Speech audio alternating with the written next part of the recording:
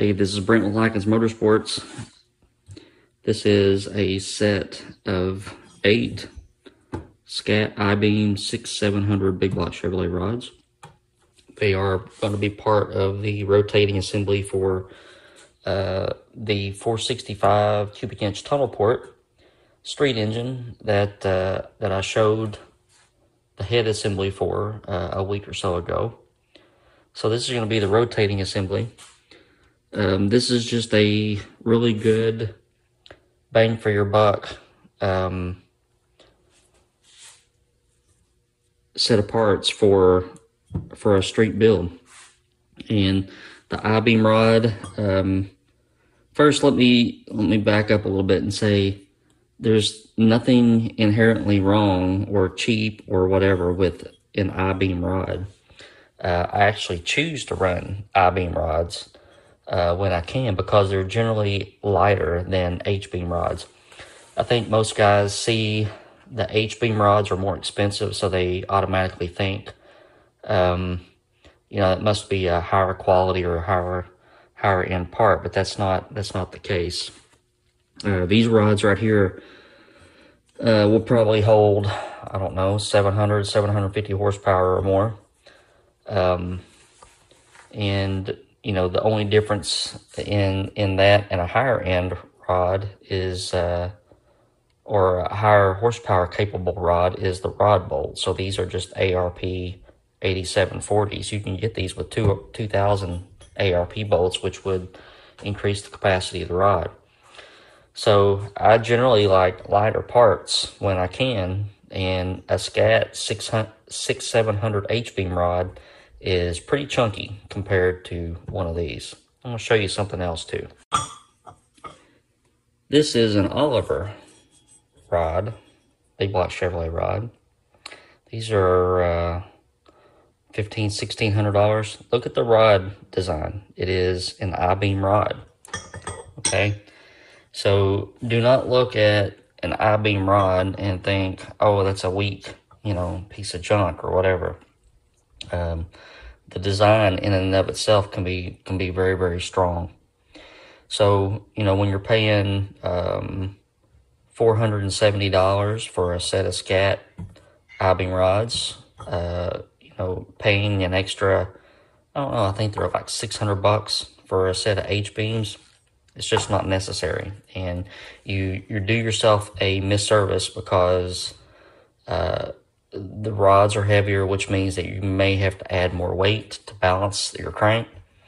So you're not getting anything really for your money, except for a lot more pain to balance. So go for those I-beam rods, and don't worry about it. Don't give it a second thought. Got these in some pretty high-end street engines, okay? Now, obviously, when you get up above, 700, 750 horsepower or something, I would recommend either changing the rod bolt or going to another brand like a Molnar rod or something like that. The Molnar and K1 rods are I think, even lighter than these, but they also have a smaller cross beam and that sort of thing. But best bang for the buck, Scat I-beam rods. So these are 6-700, and we're using a 4 1/8 inch steel Scat crank. I'm going to show you that next. All right, got this guy down on the floor. I really wish that Scat would start or continue to put their cranks in bags. They used to oil them up and put them in bags. Now they spray this sticky Cosmoline stuff on it and then wrap them in some kind of a paper wrapping, and it absolutely burns me alive, because this stuff is hard to get off. I mean, well, that one wasn't, but some of these you got to scrape and scrape and scrape. See, like that one, I'm not really doing much, and I know I'm whining, and things could be worse, but you pay, $1,100, $1,200 for a crank, and then you got to spend considerable amount of time trying to clean it up before you can even start miking the journals on it. Now, obviously, a jet wash cabinet would probably blow all this off, and it probably will. But it's nice to pull them out of the bag and get going on it.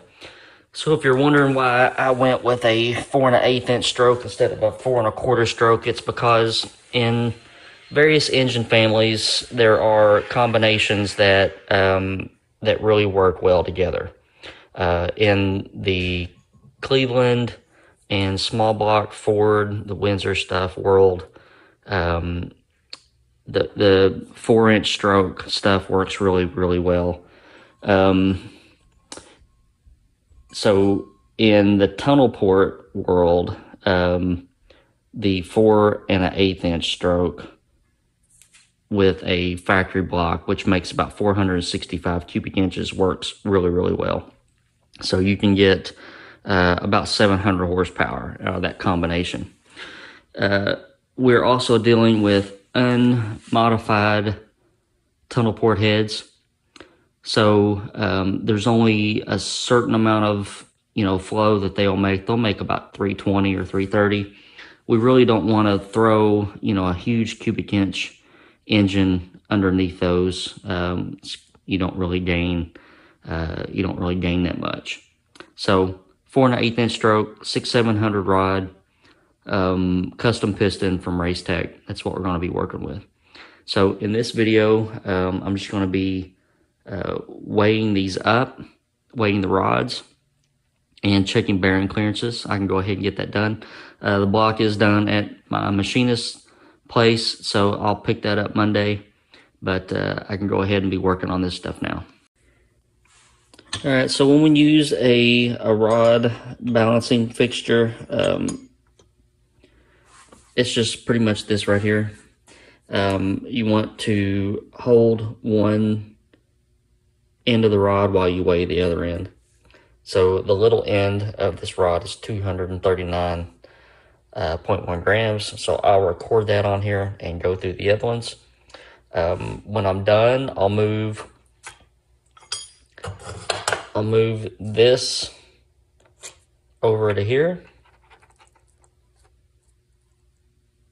and we'll zero it, and then I can flip it around and we can measure the big end. So I'm just doing that to make recordings, and that way I can maybe swap parts around when I get the pistons and everything, and we don't have to start grinding on parts. Okay, we got all of our rods weighed, and when I get the pistons and the wrist pins and the rings and all that sort of stuff, I can weigh those too and see if we can match rod to rod on something like a 1.5 pair, 2.6, 3.7, 4.8, and hopefully get away without having to grind on any of this stuff. The crank measures within a couple tenths of all the journals. I mean, some people knock on Scat stuff, but the quality there is up there with some of the higher end stuff. I mean, even the Bryant crank and this only varied or vary by a couple of tenths, 2 or 3 tenths too. So Scat holds a pretty tight tolerance on their stuff. I've never had any problems with their stuff. I use a ton of them too.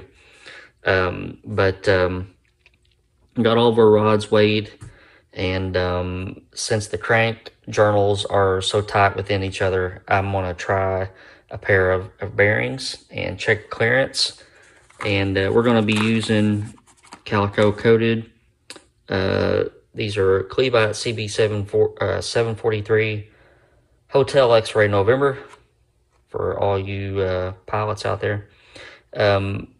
A little bit extra clearance, and we'll see where this comes in. Also have some standard clearance coated bearings, so we'll get this fine-tuned and see where we come in for a clearance. I'd like to be somewhere between 2.2 and 2.5 on rod bearing clearance, so we'll see.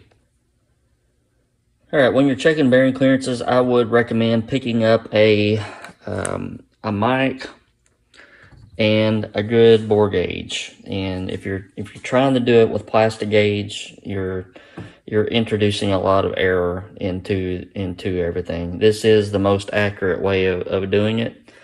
It's repeatable. It's like I said, it's very accurate. So even if you snag, you know, you can find a Meditoyo or a Fowler or a Brown and Sharp mic on, you know, brand new for, I don't know, less than $100 or so maybe.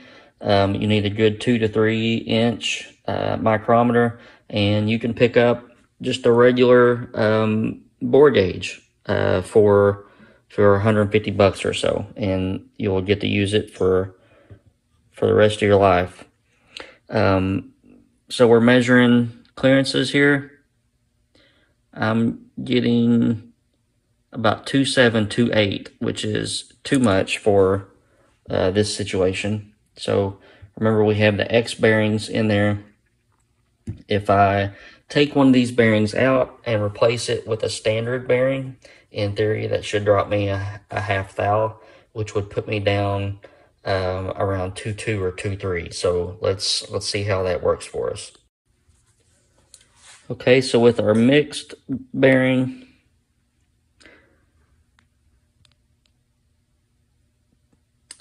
between 2.1 and 2.2, so that's a keeper. Even if it had, you know, went down to 2.1 or 2.20, that would have also been a keeper too.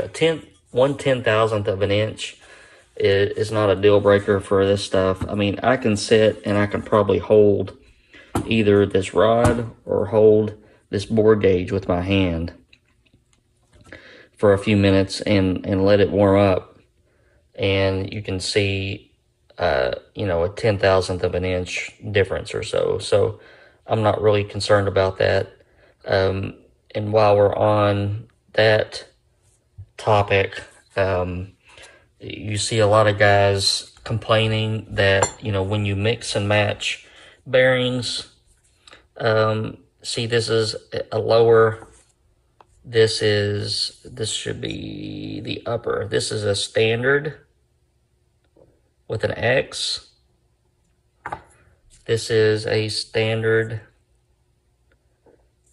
without an X. So this bearing shell is thinner than this bearing shell, and everybody says, oh, you need to put the thicker bearing shell in the upper end of the rod so you have more thickness. Guys, we're literally splitting hairs 10 times or so.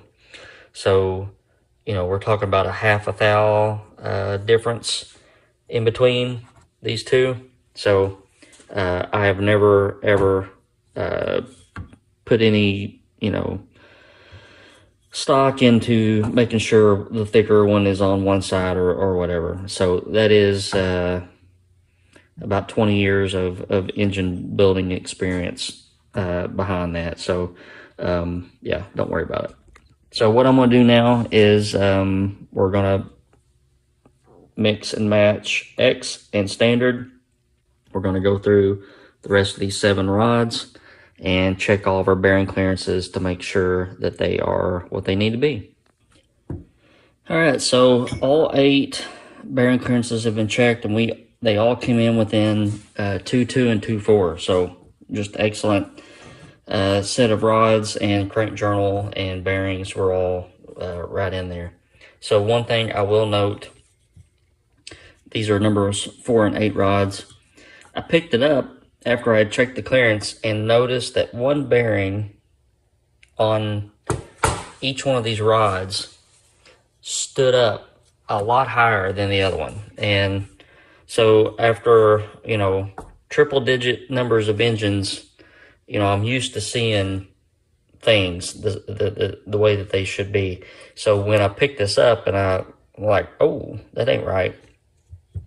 So I took both these rods and pulled the caps off, and sure as the world, I had an upper and an upper, and a lower and a lower. So I make mistakes. The good thing is that I caught it before really we even started engine assembly. So just be extra careful, extra diligent to check all your stuff. You know, if you're not sure what I'm talking about, a lot of your performance bearings have an upper and a lower, and they're labeled like that. So obviously they each have to go into their respective spot. If you put an upper and an upper, the way that the tang on the bearing is made, it will kick one bearing out. Like you'll have, like, say this one right here, and this one will be all the way up here to the chamfer. So it's very noticeable. Not a good thing. So what I'll probably do is I'll probably check all the other ones just to make sure that my dumb hind end didn't do anything wrong on the other ones. But all of our rod bearing clearances are checked, and we are all systems go for assembly when the pistons get here and we can balance the crank and go. So thank you guys for watching this. These are basic engine building, basically, skills. I mean, you have to be able to check rod bearing clearances, main bearing clearances. You have to be able to assemble cylinder heads. So, you know, if you can do all these things this way, then you have a really good chance of having a really successful, you know, engine build. That's why I do these videos, just so I can give you guys a rough idea of how everything goes together. But thanks for watching, and as always, appreciate you and your comments, and I hope you're having a good week, and I'll see you next video.